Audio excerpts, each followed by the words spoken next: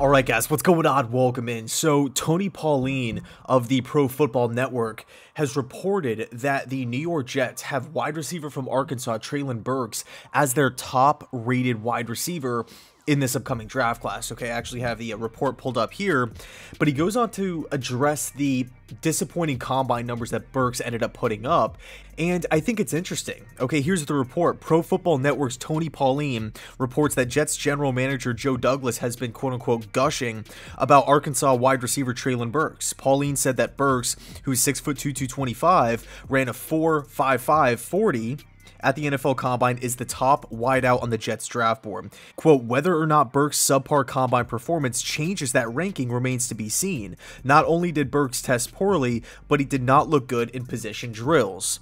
So it's interesting, okay, this entire situation with Treylon Burks and the New York Jets. I think we have to look at the facts. What do we know?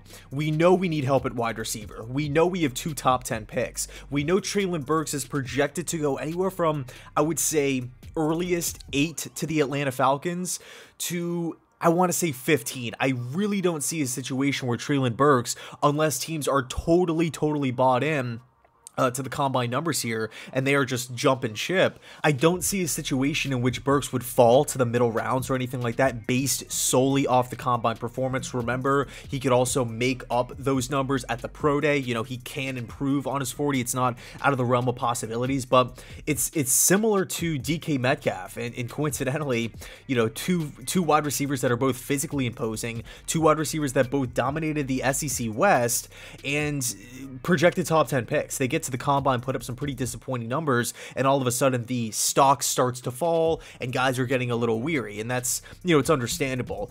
And I guess really it comes down to how much weight, how much value do you put into the combine performances? Do you put into the combine interviews and whatnot? I think for me, I don't like to take a guy's college career, whether that's 1 season, 2, 3, 4 years in some cases, 10, 20, 30 plus games, trash it over one bad day where that prospect isn't even playing the game of football, he's physically testing. And, you know, is the combine completely devalued? In my opinion, no, it's not. I think it's more so a tool in the toolbox of grading players. I don't think it's the entire picture, but I definitely feel like it's a piece. It's a piece of the puzzle, but it's not the whole thing. So that's kind of how I'm viewing it. And we've seen guys dominate the combine and do nothing in the NFL, like John Ross. You know, I think he actually, his 40 record just got broke the other day. And we've seen guys bomb the combine and then they show up to the NFL and they're great players like DK. So it's not a perfect science. It's not, you know, set in stone by any means, but it's an intriguing situation because I do feel like Burks will really help out this offense despite the combine numbers, right? I feel like he's an instant day 1 starter. You can plug him on the outside. You can use him on the inside. He's a versatile playmaker. He could be a, you know, just a dominant player with the football in his hands, but also at the same time be a traditional possession wide receiver. I think he brings a lot of really good traits. Obviously, the years of production back at Arkansas this past season, he had 66 receptions, over 1,100 receiving yards, and 11 touchdowns. He's a big-bodied wide receiver, so not only would he just be a instant upgrade at the pass-catching aspect of wide receiver, but also as a blocking wide receiver. That is something that I feel like the Jets, when I'm looking at the outside, I feel like as blockers, we don't have a lot of size, we don't have a lot of power. I mean, we're looking at the roster right now. It's Denzel Mims, it's Elijah Moore, it's Corey Davis.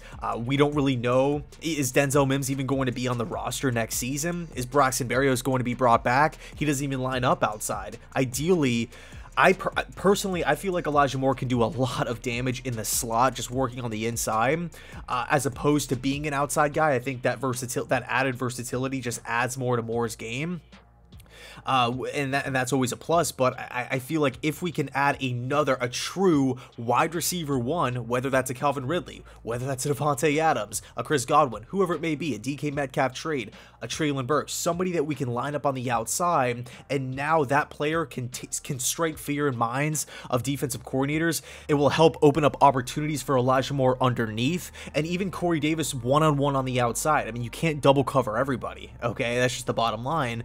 And And you're now adding a young wide receiver that can grow with Zach Wilson, that can grow with Moore, that can grow with, all of the young, not only just players like Michael Carter and whatnot, but the coaches as well. Mike LaFleur entering his second year as OC, like a nice little Joe Burrow, Jamar Chase tandem, just the ages link up.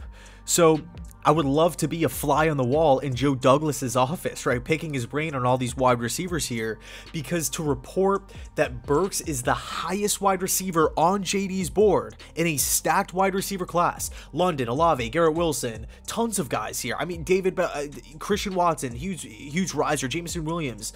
The list goes on and on. Pickens, Mechie. Tons of good wideouts. To have Burks as the #1 guy and to use the word quote-unquote gushing, that's not the same as saying, yeah, he's pretty good, or I guess he would fit. I like him. He's okay. Not the same thing. To me, that says that Joe Douglas loves this guy. But then, of course, Pauline goes on to add that, things are subject to change now that these combine numbers are out. Okay, so how does Joe Douglas... And I mean, really, this is the question that all fans ask themselves. How much weight do you put in the combine? How much weight do you put in these numbers? How much weight do you put on one day when you stack that up to not only just his pro days and individual workouts moving forward, but his entire college career? In my opinion, in my hierarchy of important information that we can gather from these prospects, the college tape, in my opinion, is #1. I think it's always going to be #1. I have that higher than pro days. I have that higher than combine. I have it higher than tons of different things. The college tape, I think, gives you the most data from these prospects. Now, one more thing I did want to throw in there before I end the video here. Treylon Burks has in fact met with the New York Jets. Okay, now that doesn't come as some huge surprise. Joe Douglas better be interviewing all these guys that are projected to go in round 1. We have needs all over the place and we need more information.